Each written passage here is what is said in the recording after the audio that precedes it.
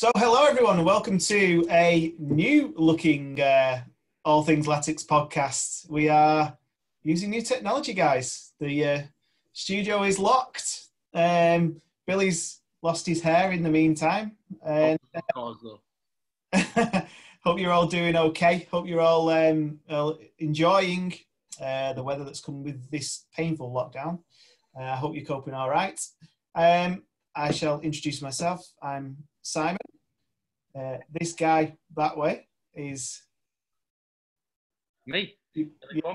Well, you see, we're all on different positions on each other's screen. So I know. I just realised that when I did that. Where's he pointing here? It's not right. I can't point over the desk this time. And we're joined by our third wheel. That must be me then, Billy, because you do this all the time, so that must be me. Yeah. Hello. Are you both doing all right? Brilliant. How are you? Yeah, you know what? Yeah, it's all right. You know, I mean, you've got to make the best of it, because what other alternatives have we got? The weather's been all right. We can go out for walks, and yeah, just got to get on with it, haven't you?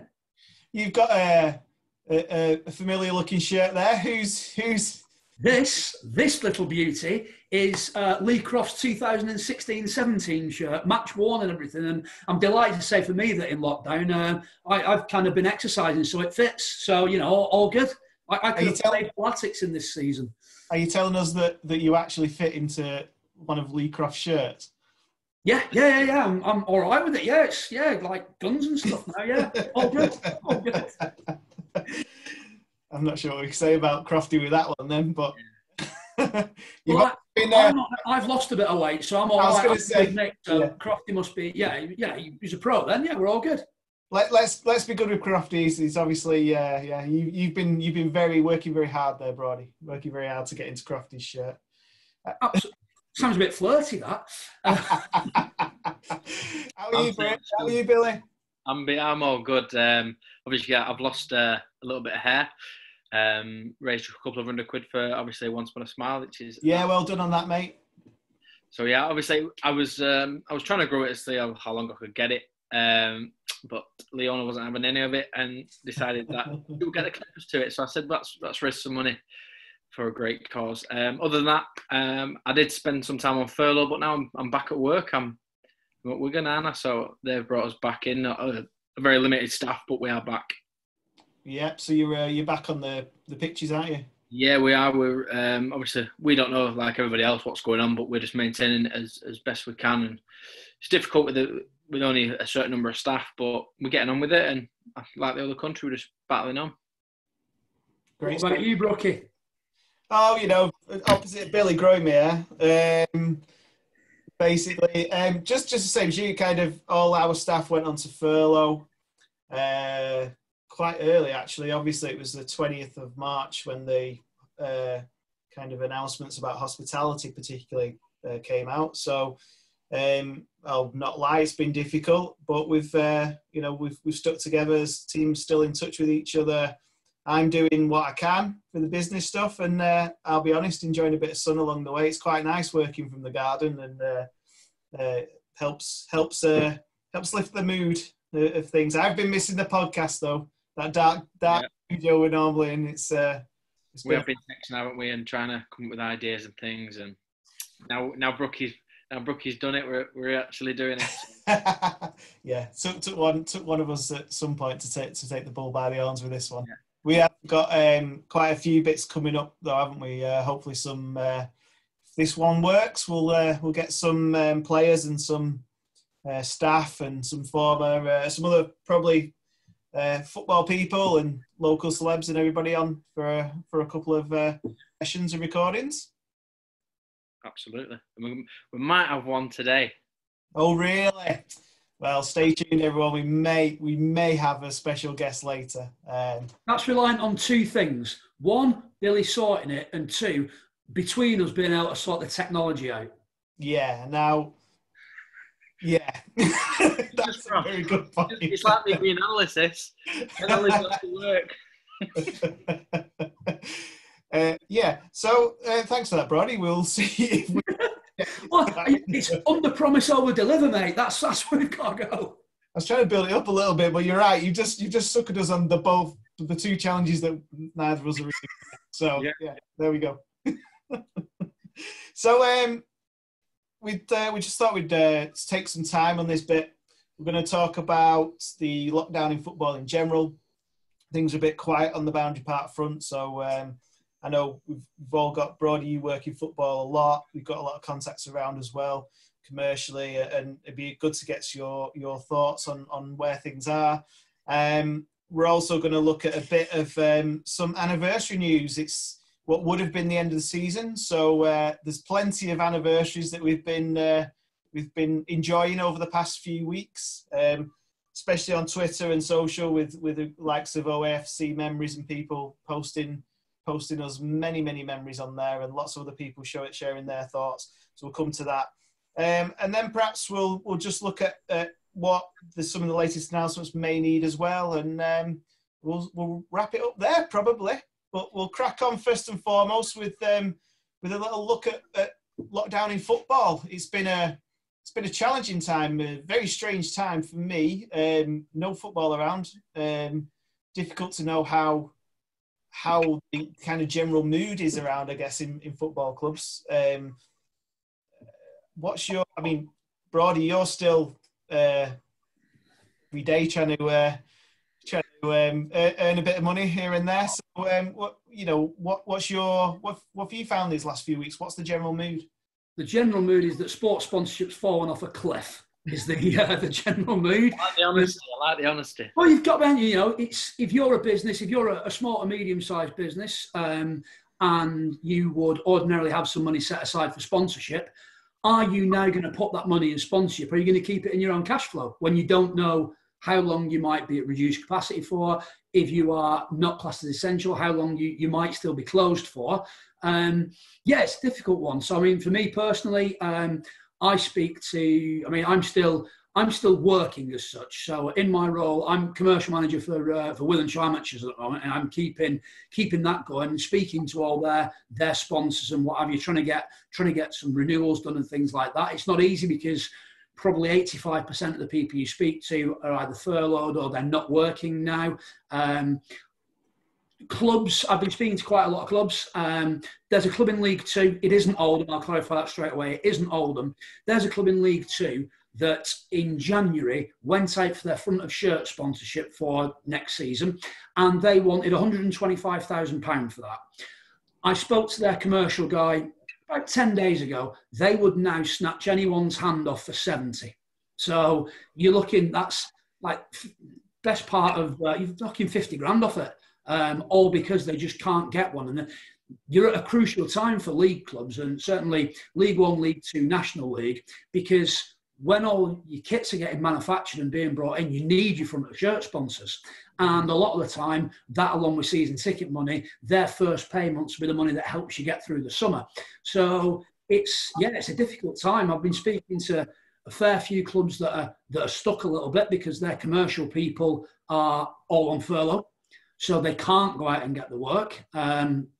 It's a very difficult time, especially with the uncertainty of knowing when football will be back, what the implications are for finishing this season, and then what next season looks like. And does it start with fans? Does it start behind closed doors? If I was a business now, and if I was a club now that could still do it, I'd be absolutely trying to get the best website sponsor you can get. Because on that basis, if you're entitled to stream all your matches if you finish this season, which is 50-50 at best, but if you've got your first 10 games next season that end up being behind closed doors and the league allow you to stream them, well, if you're a business now that's got a bit of money and got a bit of savvy about it, sponsor a club's website because you'll get so much coverage from it. So it's things like that, and both clubs and businesses trying to be clever about it and hopefully building from there.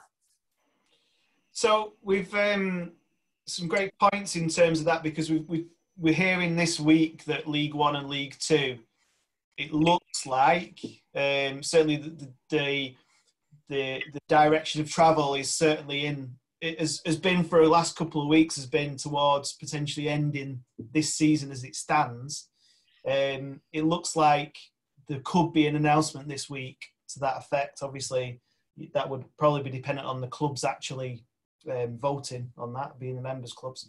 So, do you think that will clarify the situation a little bit from a commercial point of view for some clubs, or are we still, back to where we were? You're just still waiting. He's no idea when next season starts still. That's it. That's the daft pit. And no one's ever been in this situation before. So there's no right or wrong answer. So the Premier League, for example, they want to do all they can to get the season finished. Whereas the National League voted to end their season, but then didn't vote how to end it. So, you look at it, and for me, the National League have gone too soon, because if the Football League out now, let's say that the Championship League 1 and League 2 vote to finish the season behind closed doors and do it, well, if I'm a National League club, and if I'm someone like Barrow, or if I'm a Halifax or a Stockport, I'm saying, well, hang on a minute. What?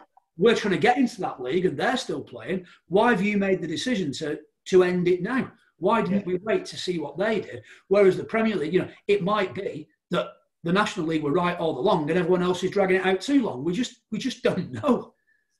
So what is the plan with the National League? Are Barrow going to go up? Is anything been said yet? Or? So as far as I know, and the daft thing is, we're recording this on a Monday afternoon, and by Wednesday or Thursday, it might have changed entirely. My understanding from the National League meeting at the back end of last week was that they'd voted to end the season, and they are waiting to see what the EFL do before they decide if they host their playoffs behind closed doors, if they go points per game, and how that affects the various teams. Now, the one thing that I don't get in all this is criticism of clubs from the governing bodies, from the Premier League, that say, well, clubs are just acting in their own self-interest.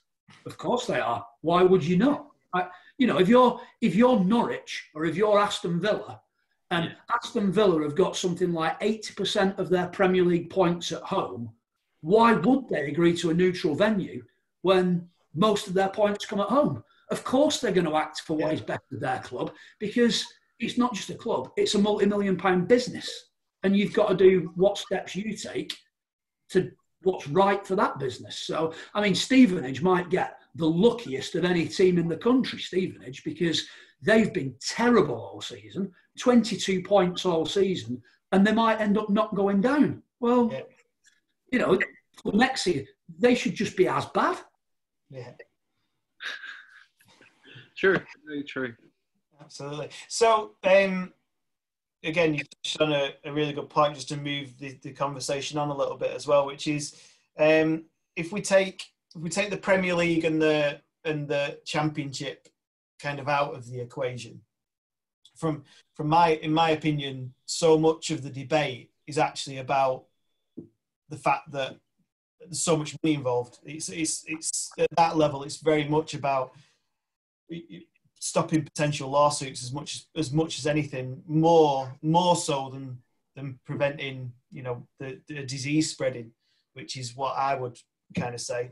I think any time with football, any kind of gatherings like that are not going to happen. We're looking at, as a hospitality business, if we're lucky, July, the type of business we are,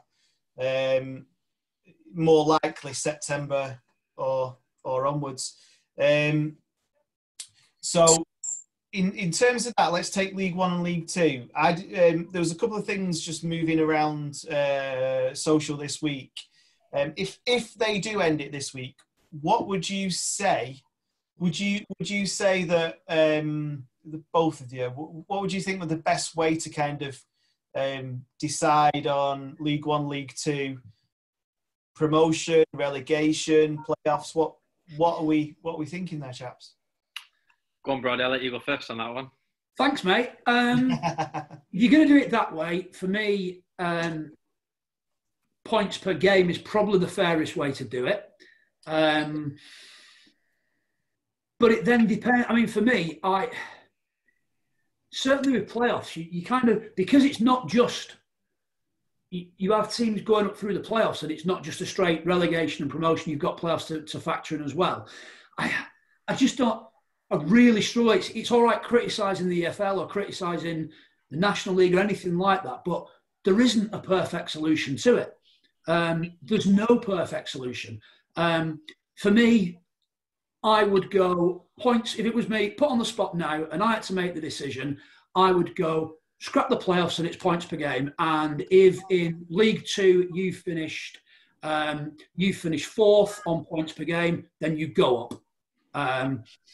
That's how I do it. Put on the spot now for promotion and relegation in League One and League Two. Okay, well, I'm not going to agree with you there, Brody, because it would be a very boring podcast. I would have no relegations. I'd have the promotions. I know then the season after, I think it'd all go back to normal. We'd have more come down and whatnot. Does that make sense to you guys? Yeah. I just think with the current situation, I think it's only fair that teams go up and not go down. But that's just me. That's a good point. I'd like to see if they can do. I'm definitely with you on the teams going up. I think that would be something kind of. I actually like the weighted points per game, so the home and away calculations as well. I mean, if you looked at the League Two table based on the weighted calculations, the top three that are the top three at the moment all go up. The only change in Brody's equation of the fourth team going up is that Cheltenham would swap places with Exeter, but the playoff spots would remain the same, even with weighted points per game. And obviously then you've got Stevenage remaining bottom anyway, whatever that outcome is. And I think that's reflected pretty much in the League One table as well. There's very little, and I think looking at some of the others that I saw, there's very little change if you go to, from where we actually are. I mean, the fact is we've completed so much of the season that points per game calculations are not going to throw up too many strange anomalies, whether you do that weighted or not. But I personally believe that a weighted one, allows for the team that's got 5 of the last, or whatever it's 6-7 games out of the last 9 at home, which sounds a bit strange, but it rewards them. If people have got a good away record, then they're going to get rewarded better than just a flat points per game. And you know what? That just the last 2 minutes of this conversation completely sums it up, because there's 3 of us that all have different opinions as to how it should end. So Absolutely. Whatever the EFL do, they can't win. No. There's always going to be someone who's upset. I'd also throw another little curveball in on this one, though, that if it's just a thought that if the 4th place in League Two was going up and likewise the 3rd place in League One, what would you think to a bonus point or 3 being awarded to the other teams that are in the playoffs that haven't had the opportunity to fight out that, ready for the start of next season? So they essentially start next season on whatever it is, plus 3. What's your thoughts? That's a spanner in the works. Me personally, no. I would start everyone afresh. Me being me, I've not had any relegations in my league, so the teams have gone up, and I've got teams from the National League up there. So for me, I think everyone's on 0 points. But Roddy, what do you think?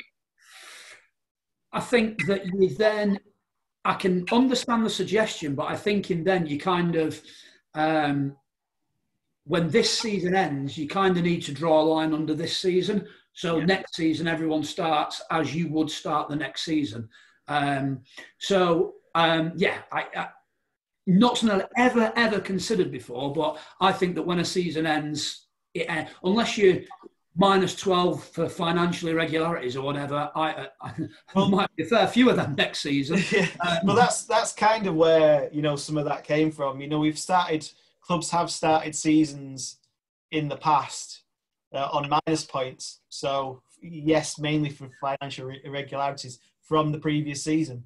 So Call it the COVID points then on your system. Let's call it the COVID 3-point system. Yeah, absolutely. COVID 3 points. A bonus for the people who, those clubs that have actually performed well this season and just haven't, they've earned a place in the playoffs and have not had the opportunity to actually do something. That was just a final thought. I would actually go with relegations as well, by the way, from League One. Would you? League Two. Yeah, absolutely. Yeah. And potentially from League Two down. Okay, we need to rebalance things anyway. So it's just a question for me of whether they keep Stevenage in and just move Barrow up, or whether they, personally, I would drop Stevenage and bring 2 up. My personal thought. Cool. What have we got next? So there's been a lot of talk with quite a few chairmen, chief execs, mainly at our level. It has to be said, the Premier League chaps have been and ladies have all been rather quiet in terms of the top positions. Apart from Brighton's, by the way, he's been very vocal. Is it Paul Barber? Is it Paul Barber at Brighton? He's been very vocal. Relegation threatened Brighton. No comment. Am I allowed to say that? There's a chance. Do you think football can come back from this? What kind of form of league, if we were to start again, are we going to have? You touched on it before, just then, Brody, about the what state clubs might be starting on, whether you're going to have 15 clubs, however many clubs starting with minus however many points next season. What's the thoughts? Chaps? Go on, Billy, you can have this one first. Thanks, Brody. My thoughts are, it will recover. I think it's not very good, but the way football was going with the transfer fees and everything like that, I think it's going to be a reality check going into the further seasons, because you're starting for an average Premier League player was 50 million, and that was only coming down into leagues where you got stupid prices. You're paying stupid wages at the Championship, League One and League Two. They were becoming astronomical wages. It doesn't support the FFP for the crowds you were getting. So I think it's a good thing because it's a reality check for the teams that are in there. Brody, you've mentioned a couple of potential reality checks with, possibly looking at youth a bit more. I think that it's a great opportunity for clubs to cut their expenses. I think it's a bad time for players. I think that if you were a player this year in League Two and you were on £2,000 a week, then you may struggle to get a League Two club at £1,000 a week for next season, because there isn't going to be that much money there. I think you'll see an emphasis on clubs that have decent youth academies promoting a lot more into their first team, because let's not beat around the bush about it, and let's not romanticise it. They're cheaper. It's a lot cheaper to play 3 19-year-olds that have come through your system than it is maintaining 3 players in their mid-20s that have had 5 years league experience at that level. If clubs play it right, then they'll get the fans on board by saying, right, we need to rebuild. We've got 4 homegrown talents in our starting 11 every week. Get behind your local lads. I think players will suffer.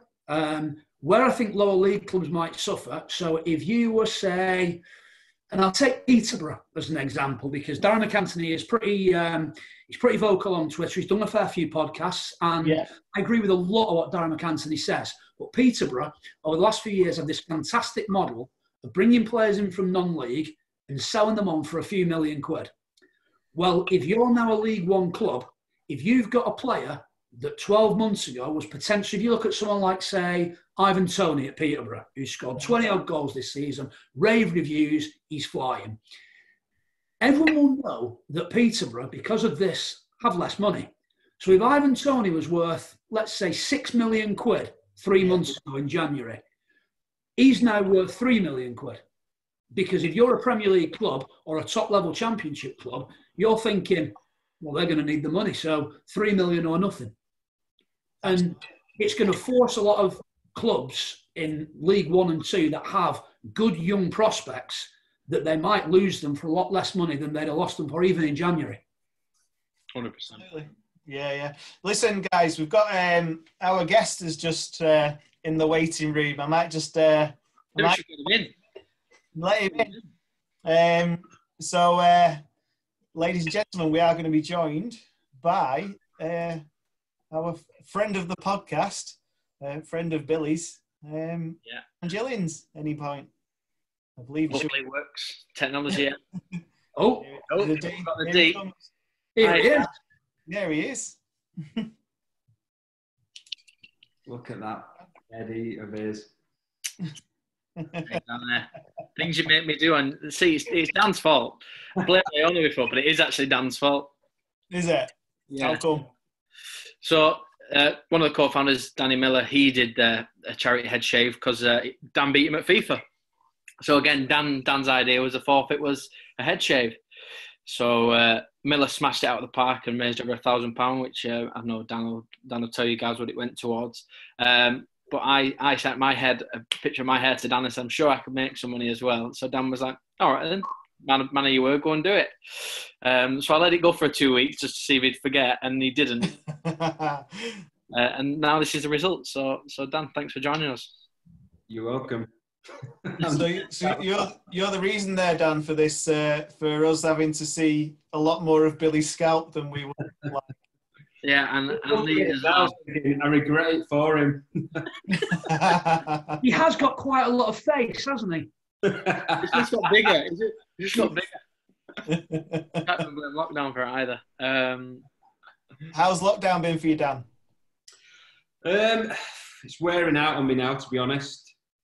It's for the first few weeks, to be honest, I really enjoyed it because it gives you the opportunity to get things done that you've just not had the opportunity to do, or you put things like you've got something to do, but you'll do anything rather than doing those little jobs. So it gave me the opportunity to do that, but that was 2 weeks in. Once all those have done, it's kind of like, it's hard, isn't it? Yeah. How are you finding, general work? I know you've just got is your film out? I think I saw. Yeah, so it came out in the UK on the 4th of May. But even that's been affected. So exactly. Sold. It was meant to go in the cinemas. Obviously, there's no cinemas. When they've got a release date, that's kind of the release date. So it came out on Amazon Prime and DVD, I think, and straight to that, which is a bit of a shame, really, because it would have been nice to have a bit of a... What's that film called, Dan? Enemy Lines. Cool. And you, Dan missed one of his other mates, his stag do. So Dan had to go for a 4 week, working trip, wasn't it, Dan? No, it was working. Where did you have to go, Dan? I went to Belarus for 7 weeks. So it was minus 15. So I had to miss my messmate's stag do because I was in Belarus, yeah. Well, you brought up in Fellsworth, so the minus 13 wasn't no danger for you, was it, Dan? It was a 30p a pint. That was an absolute nightmare. Fantastic. All right, Dan, so thanks for joining us. I know you've been to watch Oldham a few times because you like to remind me. So can you give me an idea of when you first went to Latics? Was it your dad who took you? Yeah, my dad and my uncle. So I don't know if I'm allowed to say this, but I'm actually a United fan and my dad's a City fan. But my uncle was an Oldham fan. So my uncle was going to Boundary Park, like early 90s, really. And my dad started going along with him, so I went along with them. So we started going, watching them. And it was the days of Andy Ritchie. He's my first memory. Yeah. And then, so the problem is, it was a bit of... when United beat Oldham, when Hughesy scored... All right, pipe down. It was like a torn house because I've been going to watch Oldham, not been going to Old Trafford, but I was a United fan, but I was young, so it was hard. Do you know what I mean? But I just remember Andy Ritchie running running down the line thinking, wow, he's good. That's my earliest memory. You've not taken that into your game, have you, Dan? We can tell that from watching you. No, not at all. It's all right then. So from the early 90s, have you got a favourite memory or? It was watching Andy Ritchie play because I felt like, when I was a kid, I felt like he scored every time. I felt like he just scored and scored and scored loads. Cool. All right then. So I know you touched on it before within the lockdown, you pretty much accomplished everything you needed to do in 2 weeks of when it started. But before that, you have written a little drama yourself, haven't you? Would you call it a drama, short film? Yeah, I started taking up writing because I've worked on quite a few dramas recently, sort of BBC, ITV dramas. So, and I found that a lot of the processes for the police have been flawed slightly, or not too realistic. So I started writing, and then just at the back end of February, we finished our first production, which was a short film, based on a one punch kill, which was a complete accident. It wasn't the punch that in effect changes a lot of lives. It was just the scenario, and it's just really to highlight how easy that can happen. Hopefully, we can, once it's done its festival run, we can send it to sort of schools and colleges and sort of educate people. Fantastic. So going into that, I know you just said you didn't think the police stuff was done right or correctly. Your background was you were the youngest person GMP, wasn't you, at one time? Yeah, youngest police officer in Great Manchester Police, and the skinniest as well. Fantastic. Dan likes to get that in, so I thought I'd get that in for you, Dan. So, probably knows already. We know what to know. All right then. So because you joined us, we've asked you to tell us your dream five-a-side. Obviously, you've watched Latics, and I did ask predominantly for Latics players. Do you want to take it away? Your formation to start with? At five-a-side? Yeah. I've played formations with you, five-a-side with you, Dan, and there's no formations, is there? Right, well, I mean, I think this is a pretty good five-a-side team here, and I think this is definitely going to... I reckon it could beat yours, Billy, definitely. All right. So give us your goalkeeper and why. Paul Gerrard. And why? He's probably the main one that I remember over the years. Yeah. I just think he was, he was better than you. Not at all. Dan, you've just set a very, very low bar for your five-a-side team. If the criteria is better than Billy, mate. It's true, yeah, it's true. But no, I just remember him. And for me, when I think of an Oldham goalkeeper, it's Paul Gerrard that I think of. Cool, no problem. All right, then, you defenders? Are you having two defenders? I've got one defender. You only have one defender at five-a-side. Dennis Irwin. Okay, obviously strong United connection there. I'm assuming he's in everyone's. Do you know he's not been not popular, has he, to be fair, Brookie? No, it seems to be... I think most people have gone for someone of a Billy stature as a defender, more to take up room on the pitch, I think. Yeah, there's use strength. Then I'm going... That wasn't what I was going for. Yeah. Then I'm going goals. I'm just going goals. Okay, go on then. I've got Gunnar Halley. Yeah, Gunnar Halley, yeah. I've got Andy Ritchie, obviously. Yeah. And I've got Roger Palmer.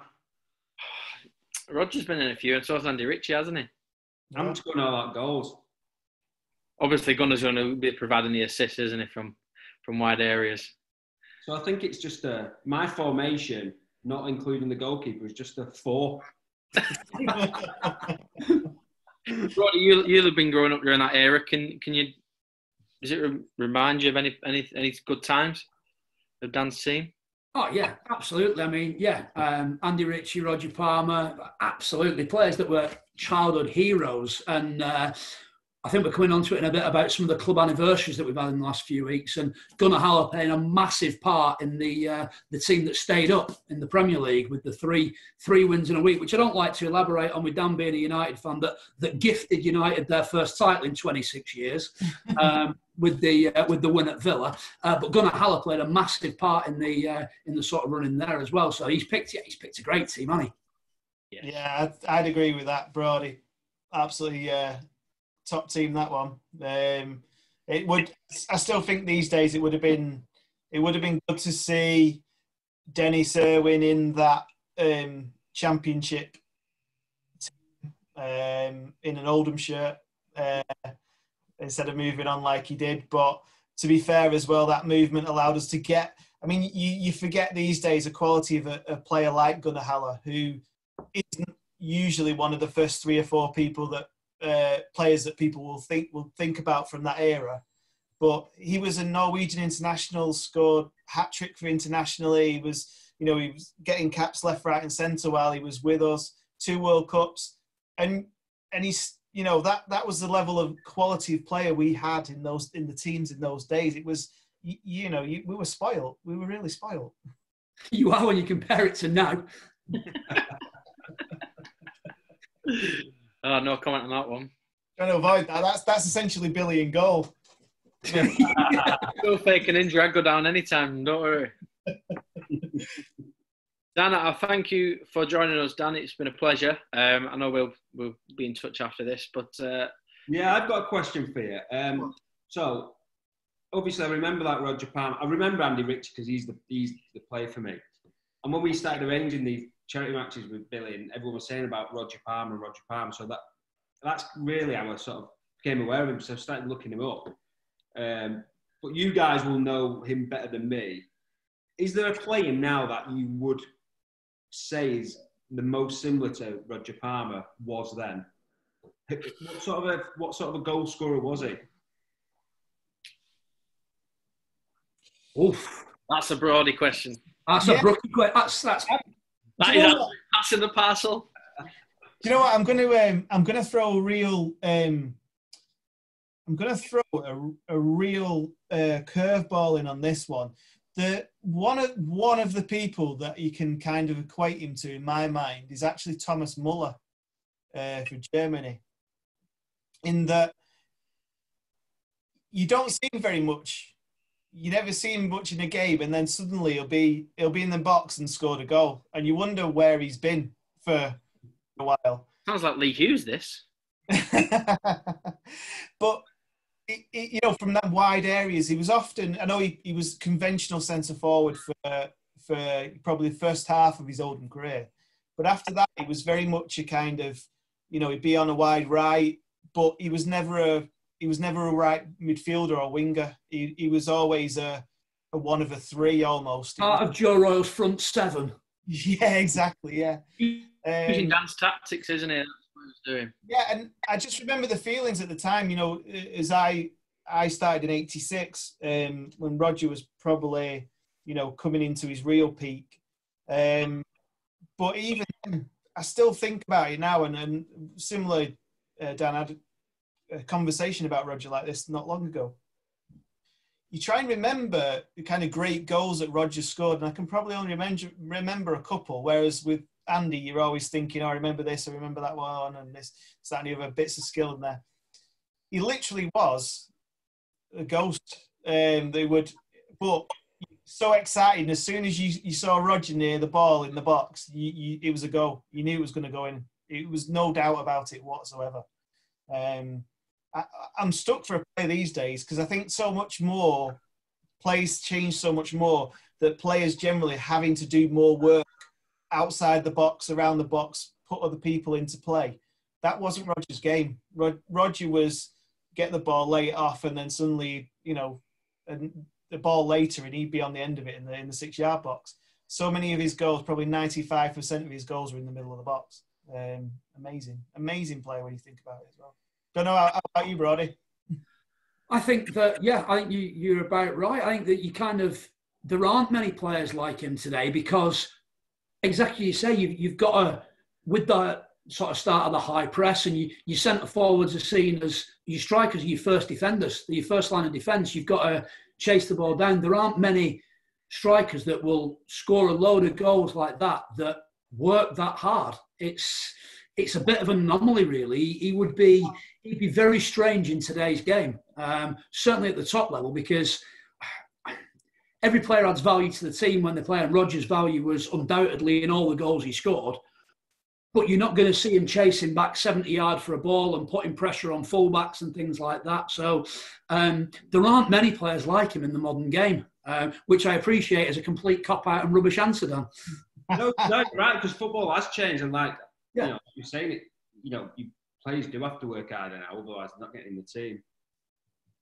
So no, it makes perfect sense. So remember that, Billy, for our next game. Work hard or you're out. And the manager. Thanks, Dan. Appreciate your time. Thanks, chat. Thanks, Dan. Thanks so much. Well, that was a surprise, guys. Yeah, there's Dan Jillings. Good, nice five-a-side team as well there, to add to the list that we've built up. Yeah. You know what? It was a weird one. His five-a-side team's fantastic, but I'm amazed at how few. Gunnar Haller just seems properly underrated, in that he was fantastic, as you say, Brookie. World Cups, international caps, left, right, and centre, and it's strange that Latics fans of our age, so we'll go late 30s. I'm just about clinging to it. So, but Latics fans of our age, there aren't that many that would pick Gunnar Haller in their sort of five-a-side teams, but he was brilliant. It's, massively underrated. Absolutely. Agreed. Before my time, but everyone who I speak to and everything like that, and all footies I've watched, it was a lot of players in that team were underrated, and there's no surprise that we still celebrate their achievements. Today, we did the Pinch Me Not season, didn't we, a long time ago, and Gordon hosted that at the QE Hall, and we got the team back to join in, and everyone just started. It's amazing how everyone talks about that time. So hope it comes around once more during my lifetime. Yeah, which is a good segue actually into the. Oh, Billy, it's almost like you've pre-planned that. That's unbelievable. It's like we're organised on these things. Wow. It's a great lead in that. So just this last little chat as well. So, it has been, let's face it, the time of the year is always in football. We get into April, May, you generally have quite a lot of past memories of seasons, but we're quite fortunate, say me and Brody are, because we were around at the time, that we've just been over the 30th anniversary of, I wrote them down to circulate them today, and it was just it's an amazing list to look at, but we touched on the 30th anniversary in April of the League Cup final, which we lost to Forest 1-0. The 1990 FA Cup semi-finals, which were played on the TV as well last month. 3-3 draw with United, and then something else happened in the replay. And the 29th anniversary of the league title in 91, Redfern and all that. And even 27 years ago, 1993 was a Great Escape, which was the 3 wins in a week that we touched on. And then there was a couple of personal ones which are a bit closer, which was 21 years ago as well, was 1999 when we stayed up by 1 point after beating Reading on the last game of the season. City beat York the same day for us to stay up. And even 15 years ago was when we beat Bradford 2-1 to stay up by a point on the last day. That was Dean Windass landing on Les very early on, and massive thud in the Chaddy end when that happened. There's a lot of memories there, guys, from this period of time. Some happy ones as well. Billy, are you going? Well, before my time, that's all I can say for that one. So, like I said before, I just want it to come around in my lifetime again, that I can take my kids and hopefully my grandkids to see Oldham up there in the Premiership. It's a massive dream, being an Oldham fan that I am, and you two have experienced it, so I kind of like cling on to what you're talking about, and I think one day that could actually be us again. Fingers crossed there, guys. Yeah, I think so. How about you, Brody? There's a lot of probably good memories there, and yeah, it's a bit weird, isn't it? So the last three, sort of in terms of chronological order, the beating Bradford to stay up, the beating Reading to stay up, and the Great Escape. It's hilarious that only football fans do it. We were celebrating being the fourth worst team in the league. Absolutely, yeah. And there were massive parties. It was fifth one time. I think the 99 one was when there was 4 teams that went down, I think. I think it's... and I seem to remember then that York hadn't been in the bottom 4 all season and were on that last day. And it was Joe Royal City that hammered them, and we stayed up and all that. I tell you what I found out this week that I never knew. In the Arsenal-Crystal Palace game, when we beat Southampton to stay up, Paul Dickoff scored for Arsenal that day. Yeah, he was one of the 3. I didn't know that until this week, and he posted it on his Instagram.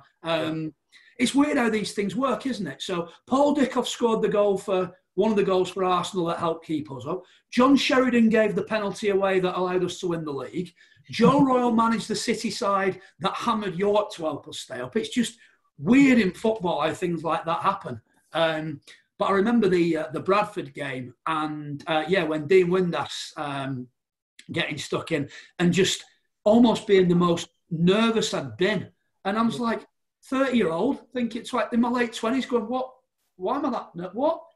And it's like going to Northampton a couple of years ago. It's the end of the world, and in theory, it isn't, but it is at the time. And it's like people that all the way through this, and I know how important everyone's health is, and that is without question the number one priority. But it really bugs me when people say football doesn't matter, because it does.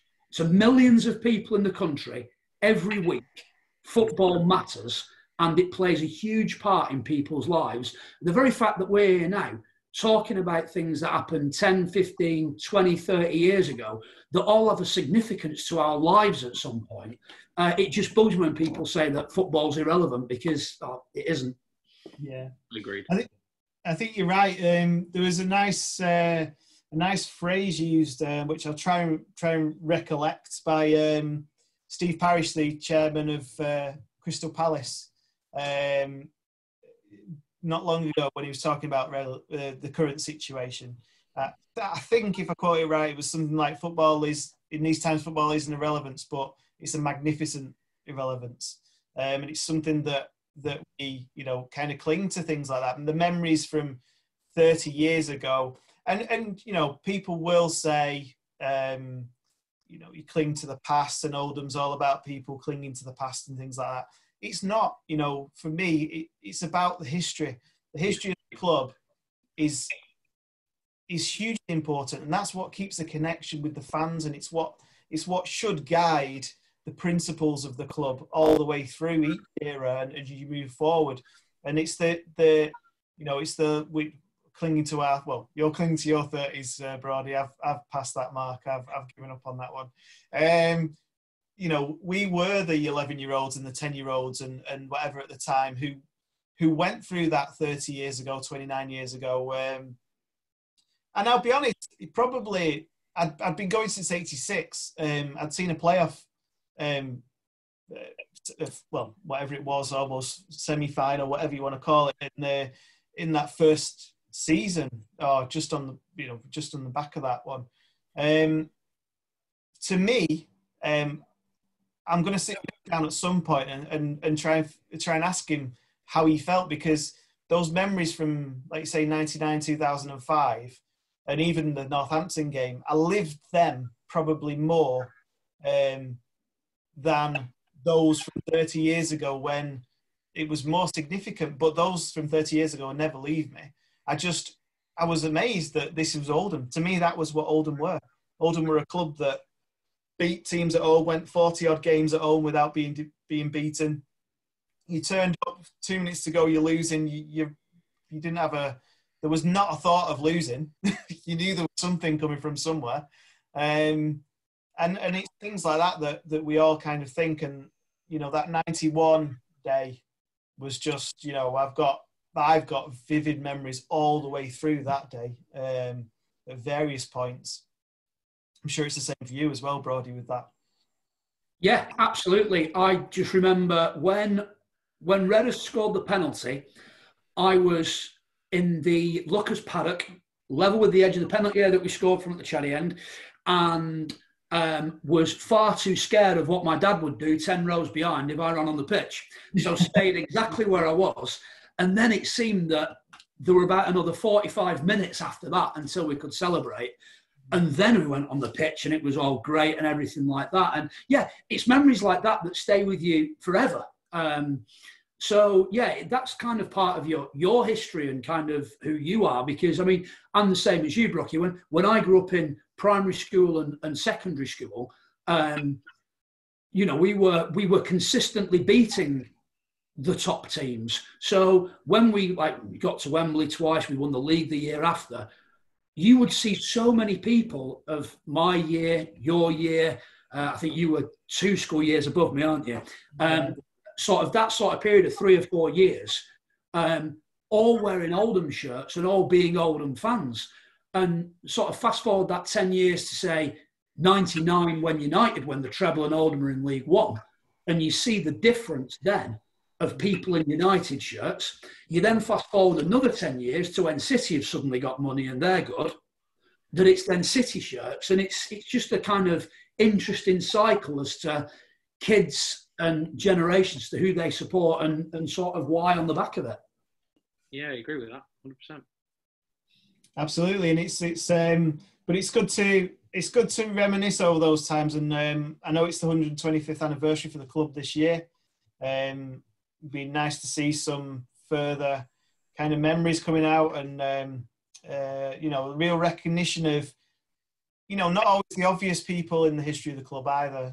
We talked about potentially, you know, lights are gonna just been forgotten about, but people like you know, the Ian Woods of the world and the Ronnie Blairs and you know, people like that who go back a lot further than that, but and Keith Hicks and other people like that who from that era's predate in the same way that we talk about some people.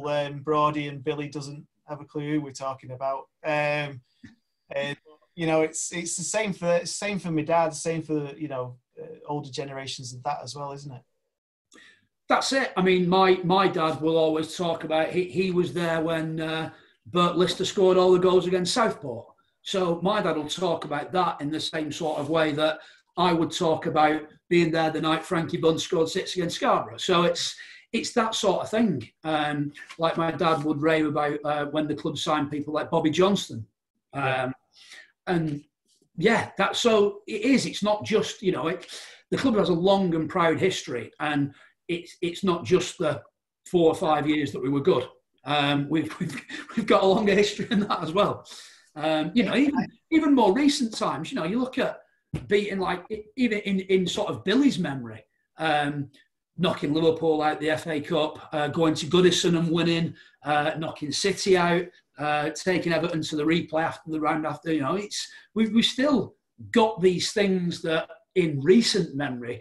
All right, granted, they're probably getting fewer and fewer, but we've still got these that, you know, you have the pride in the being a fan and being there that day and remembering things. Yeah. Do you know one game that always seems to slip people's memory is the Nottingham Forest one. We was in the crowd that day, Brody, wasn't we, with Jenny? And that was just an unbelievable game, and I've never felt the atmosphere like that before. And Hooters before that, the game was amazing. So yeah, I take great memories from different places, and I can see your 2 faces like that. But no, the game for me was very underrated going into it, and the players performed magnificently. Robbie Simpson, Jose Baxter, Dean Furman, they're just like sort of Yusuf and Changama. These players that it was only not so long ago, people forget very easily. Yusuf was an unbelievable dead ball free kick taker. He's somewhere in Azerbaijan now, I think, and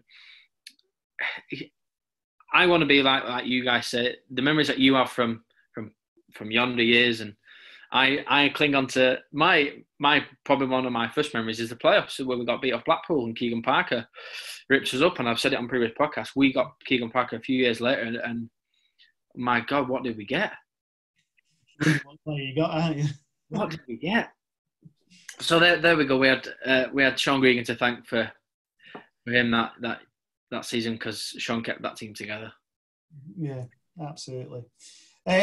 Some great memories there, chaps. Let's hope that there's a few more to come over this whenever this season starts.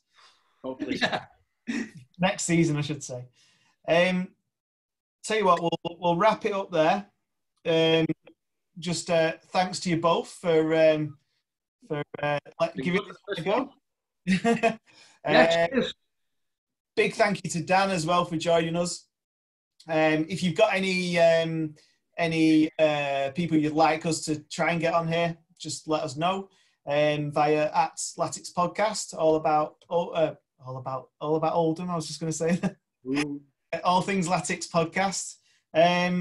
Get onto Twitter. Let us know. What is that Twitter handle, Simon? It's @Latics Podcast. Right. So let us know what you want to.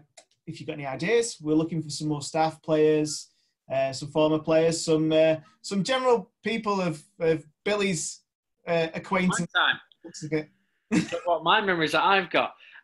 No, just general just general people Billy knows will be coming on. I'll be on the phone all week trying to get some people, and I've got a few ideas I'm going to get. But we've got to thank throughout the season, Brookie. We've been really well supported by a big supporter of Oldham Athletic, which is AC Tyres. When AC Tyres has done a massive amount for us as a podcaster, supporting us along with the Revolution and the Oldham Chronicle. So from me, and I know from you guys as well, it would be a massive thanks for Wayne for his support through the podcast. Absolutely. And some would also just a shout out to Matt as well from Revolution, who helps us get started this season. It is almost like an end of season podcast without having an end of season to talk about. So yeah, we'll get to that one day. But it's quite funny how Matt has pulled us all in, and Brody's joined us a previous show, but we seem to have got Brody involved now, and Matt's been integral to bring us together. Brody, we've signed you. I've been on front to your agent today. It's all done and dusted. It's a $0 fee and a $0 payment fee. So thanks for joining. Just like us. Cheers, everyone. Thanks so much for tuning in. And I'll see you guys soon. See you later. Cheers. Stay safe.